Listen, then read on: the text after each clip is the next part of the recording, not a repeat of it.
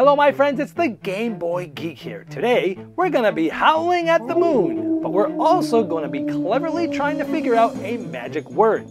You put those two things together, werewolves and words, and you get Werewords, which is the hidden identity word game by Bezier Games.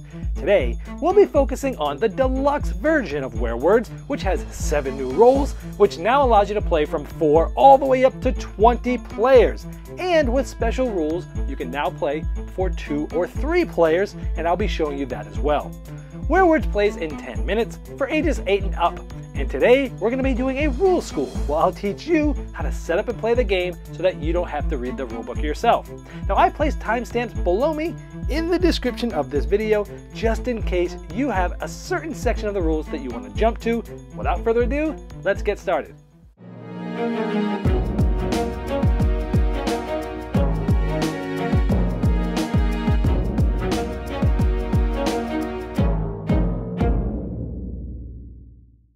Werewords is the hidden identity word game for 4 to 10 players where everything revolves around a magic word for that round. Everyone will be asking the mayor yes or no questions as to what the magic word is, and they'll be given the answers as tokens. The seer also knows the magic word and is trying to guide the team to get it easier. But watch out because the werewolves are on the prowl, and if they can sniff out who the seer is, the werewolves will win in the end even if the magic word is guessed. But if the magic word isn't guessed, the village team can try to put an end to it by killing any of the werewolves. The game comes with a free, innovative app that you can download and quickly and easily set up the different roles, change difficulties, and change settings like music and narration.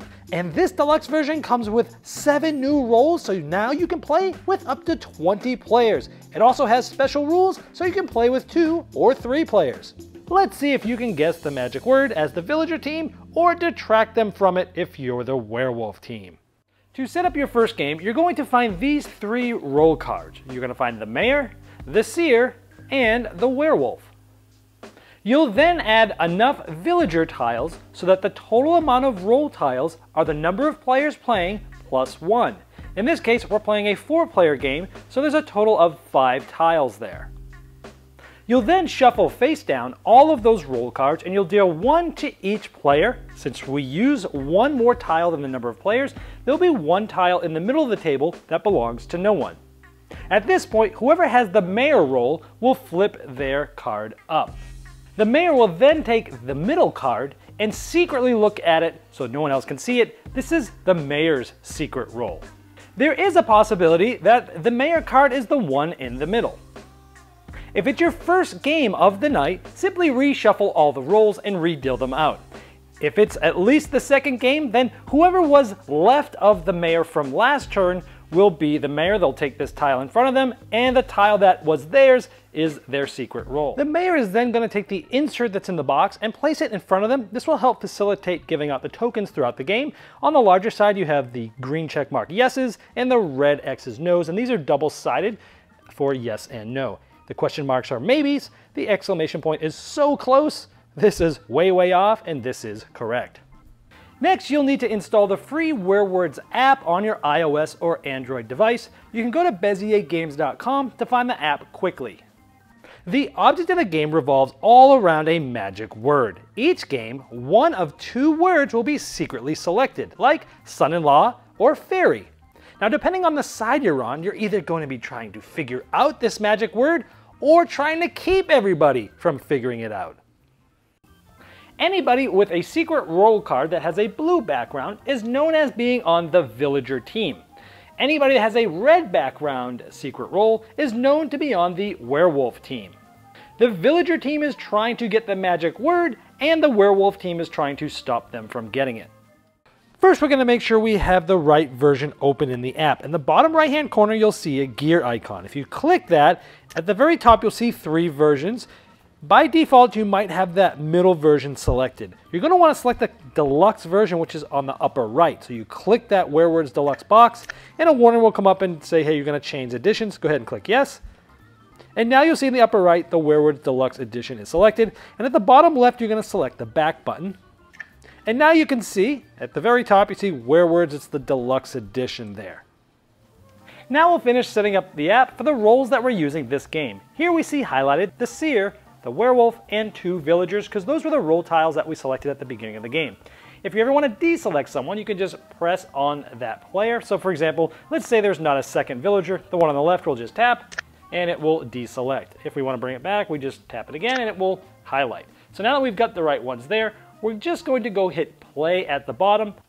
Everyone, close your eyes. Mayor, wake up and tap your secret role. Now if you remember, the mayor has a secret role too. Let's assume it's villager, so that's what they tap here. Mayor, choose a magic word. Now the mayor will get to select which one of these 2 words they want as the magic word. In this case, they choose kitchen. Mayor, here is your magic word. You'll now place the device in the center of the table and confirm the magic word. Mayor, close your eyes. Seer, wake up and view the magic word. So now only the seer is viewing the magic word.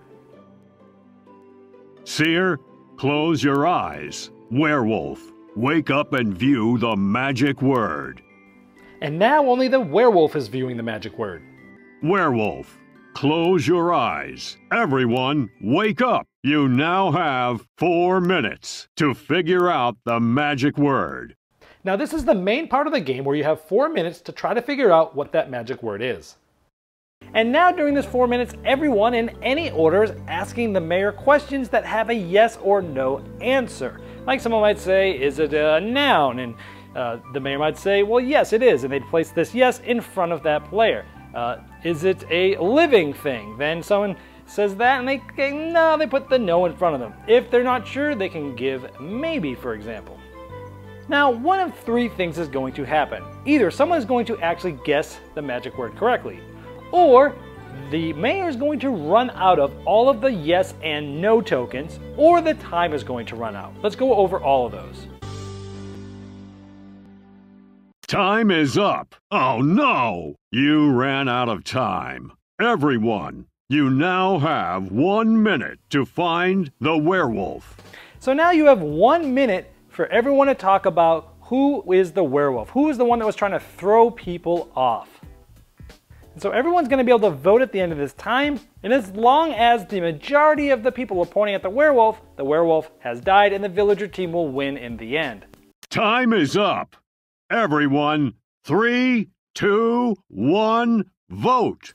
Now let's say it looks something like this. Now, even though there's only 3 people asking questions to the mayor, there probably would have been more tokens in here, but let's just assume the pattern looks something like this. We have this player that had a couple of maybes, lots of no's. Was that the werewolf trying to throw us off? This one looked really good, lots of yeses, and this player didn't do much. Maybe they were trying to wait towards the end and then just give one good answer to look good. Well, let's say the majority of people vote at this player. This player would flip over their tile, and if it is the werewolf, well, the villager team would win instead. If it was not the werewolf, then the werewolf team would win. Now, if the people asked enough questions that the mayor ran out of tokens, you'll press that one on the top left that looks like 8 tokens with a line through it. You ran out of tokens. Everyone, you now have 1 minute to find the werewolf. So once again, just like if you had run out of time, the werewolf is going to win unless the majority of the people are going to vote for a werewolf. And just like everyone else, the werewolf will be voting too, and during these votes, nobody ever shows anybody their role. Now let's say somebody gets the word correct, you'd press the correct button up the top right. Congratulations! You discovered the magic word. Werewolf, turn your card face up. You now have 15 seconds to find the seer. So now the werewolf is going to try to guess who was the seer, who was the person that seemed to know the most, who was the one that was guiding people to the answer. And then the werewolf is going to vote by pointing at that person. Time is up. Werewolf, 3, 2, 1, vote. So let's say we had a similar pattern to before, but since the magic word was found, the werewolf has flipped over their tile, and the werewolf's trying to figure out who was the seer, who was the one that seemed to know the most that was guiding them to the magic word. Is it this one with all the yeses, but a no? Or was it this one where that one yes really was the kicker and got us down the right path? Well, let's say they pick this one. This player would flip it over. Well, it's a villager. It was not the seer, so the village team would win anyway. But instead of doing this, if that player had selected here and indeed found the seer, then the werewolf would win. Now, what if the mayor wasn't a villager? What if the mayor was a seer? Well, if in that case, it will sometimes give the mayor an easier word since there's no seer out there to help guide the team. Now, if the mayor is actually the werewolf, since there's no werewolf out there, it'll sometimes give him a slightly harder word. And if the mayor is a werewolf, they can mislead with the answers they're giving, the yeses and nos, and they can actually lie about yes and nos to try to throw people off, but they've got to do it cunningly, or else, when it comes time to vote for the werewolf, they might actually point at the mayor. Now, if you're playing with more than 4 players, you may want to mix in some additional roles. There's a second werewolf you can use, and when there's 2 werewolves, during the day phase when they're looking at the magic word, they also get to look at each other so they know who each other are. And then, if the magic word gets found by the village team and it's time for the werewolves to vote, they can talk amongst themselves, and they can also vote for different players. If either of the player from the 2 werewolves that have been voted on is the seer, then the werewolves will win. If the magic word is not guessed correctly, if either of the werewolves have the majority of the vote, the villager team will win. You could add the minion that's also on the werewolf team, hence the red background on the roll card. Now the minion will get to see who the 2 werewolves are, but they won't get to see the magic word. Now, if the magic word is not found and the majority of the vote points at the minions, well, the village team wins just as if they had killed a werewolf. If the mayor holds the minion card, well, the mayor can lie and deceive just as if he was a werewolf. And if the magic word is found, the minion does not reveal their role, they do not vote, they just stay quiet, and the 2 werewolves will flip over and talk about who the seer is and vote as normal. Now the fortune teller gets to wake up and see portions of the word. In this case, the magic word was the moon, and so here it got the T and the M, sort of like a Wheel of Fortune style. Now, if the players guess the magic word, the werewolves can still win by pointing at the fortune teller. And if the seer and the fortune teller are both in the game, the werewolves win if they point to either the seer or the fortune teller. Now, the apprentice is on the villager's team. If the mayor's secret role is the seer, well, the apprentice stands in for the seer and they'll get to see the word. However, if that word is found at the end, the werewolves will try to point at the apprentice in this case. Now, if the mayor's secret role is the fortune teller, then the apprentice will be acting as the fortune teller and they'll get to see some of the letters as the fortune teller normally does. And again, if the word is found, the werewolf team will be able to point at the apprentice to win as well. Now, this does help the village team because if the mayor's secret role is the fortune teller or seer, you're guaranteed to have that role in there, but it also makes it easier for the werewolf team during the voting because they don't have to worry about the mayor when they're trying to look for the seer or the fortune teller. Now, the beholder will not get to see the magic word, but they do get to see who the seer is. So they can sort of cover the seer's tracks and follow up with what the seer is saying, so that if the magic word is found when the werewolves vote, if they vote for the beholder, the village team still wins. Of course, if the seer is voted by any werewolf, then the werewolf team would win and the village team would lose. Now, the thing is on the villager's team, and when they wake up, they will tap the shoulder of the player either to the left or right of them. Now, it's good for the village team because if they do that, that player will know that, hey, next to me is the thing and they're part of my team. However, if they tap the shoulder of the player next to them and that player is a werewolf, it's bad for the villager team because the werewolf now knows that the seer is not sitting next to them. Now, the doppelganger will be able to secretly look at any one player's role card, but now they are that role. In this case, they're the werewolf. And they'll tap that role in the app when they are called, and they're essentially going to do whatever that app tells them to do, which essentially is what that role would normally be doing. Now, at the end of the game, since this doppelganger really is a werewolf, if the magic word was not found and the doppelganger gets the majority of points at them, because they actually are a werewolf, the village team will win in the end, just as if they were pointing at a real werewolf. And the same goes if she had looked at the minion. Now, conversely, if the doppelganger had looked at either the seer or the fortune teller card, and the word was found, the werewolves can point at a doppelganger, and they would win as well because the doppelganger will be acting really as the seer or the fortune teller. The Masons are on the villagers team, and they get to wake up and see each other, and this just allows them to know that they can trust each other as being on the villagers team. Now, if there's only one Mason in the game, then that Mason will not wake up to see anybody in the night phase. Unless, of course, there is a doppelganger, and they will be acting as a Mason, they'll get to see each other. Feel free to mix and match all these different roles to balance the game for your group. Now when setting up the app, you see on the bottom there it says Easy Words. That's a great place to start for your first few games. And then once you get the knack for asking questions, you can just tap right where it says Easy Words, and you go to Medium Words, which are a little bit harder. And if you've got really smart literate group, then move to Hard. And then if you want some crazy challenge, then go to Ridiculous, where there's many words that many people probably have never even heard of. Now on the bottom right, the gear there, I'm going to show you word lists. The third section down says Word Lists. You can click Edit. And there's 3 sections here. The built-in list shows you the ones built into the actual app. The default is there selected, but you can select specific lists like celebrities or food or literature, monsters, 80s, TV, video games. Now if I go back, there's custom lists, and this is where you could actually create a list name, and you could actually even type in the words that you want in those specific lists. But there's also community lists you can select there from the bottom. And it actually goes online. It looks at different lists that many people around the community have uploaded. So you can also search, or you can filter for language or category or difficulty and things like that. When playing with 2 players, you'll always play with one villager, the mayor, and a werewolf. And then you'll also use either the seer or the fortune teller. You get to choose. In this case, let's just say we use the seer, so we have this. Now you'll give the mayor to one of the players, and if you're playing multiple games, each game you take turns being the mayor.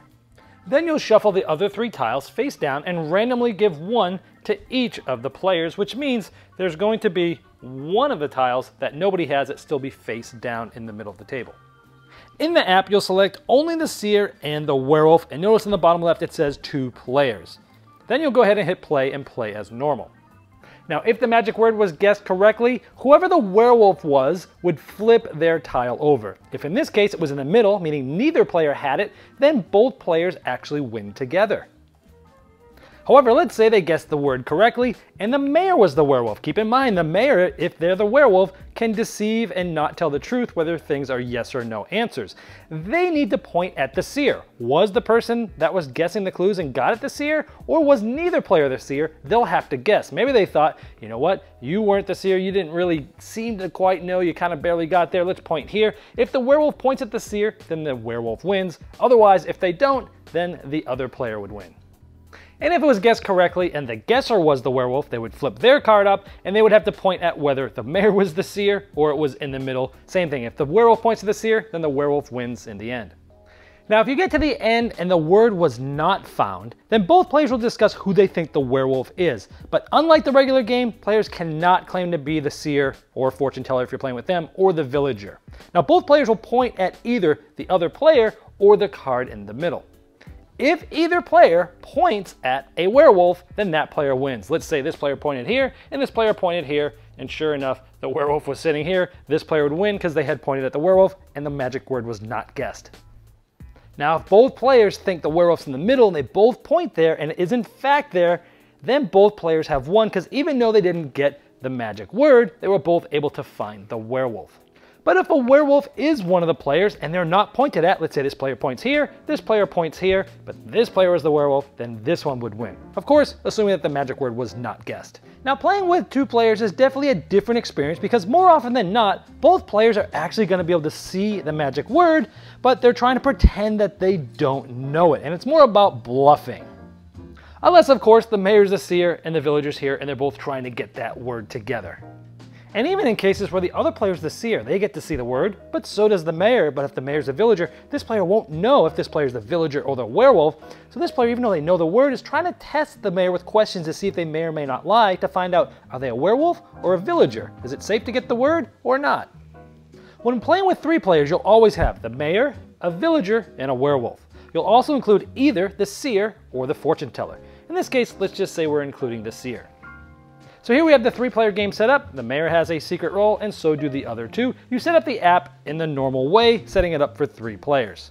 Now, it's just like the normal game of Werewords, but the emphasis is much more on bluffing and trying to figure out what the roles are of the other players. Now, playing with 3 players can be a really fun, unusual way to play Werewords because it will result in a lot of interesting strategies that you won't see in a regular game. For example, in this case, the mayor was the villager. Let's just show you that. And this mayor now knows that both of these players also know the magic word, so all players do. And these players have to sort of pretend like they don't know because they don't know what the other players are. And of course, the mayor can't say anything about which one is the seer. There's also another way to play Werewords. It's called Speed Words. Now, this is sort of a change of pace with a quick challenge because players will have about half the time to figure out the word, but they'll be getting more information. To activate this, in the bottom right of the app, in between the play and gears, you'll see a stopwatch. If you go ahead and click that, then you'll see that the play underneath it says Speed Words, and on the left, the timer got cut in half and it says Speed Timer. Werewolf, wake up and view the magic word. Tap one letter that all players will be able to see. Then tap the confirm button. So the werewolf is now going to be able to select any one of these letters, and it's going to be showing this to them throughout the entire rest of the game once everyone's eyes are open. So here, the werewolf confirmed E for the letter to be shown. So now in that shorter time frame to figure it out, the players can see how many letters it is, and it will show the letter that was selected. If the letter was selected that actually showed up more than once in that word, it would show it every time it actually was in the word. Well, I hope this helped you dive right into the deluxe version of Werewords and get to the fun quicker than you normally would if you had to read that rulebook yourself. Now, if you have further questions about the rules, I've placed a link below me in the description of this video, and that's the best place to ask them since I'll be notified, but so will Bezier Games.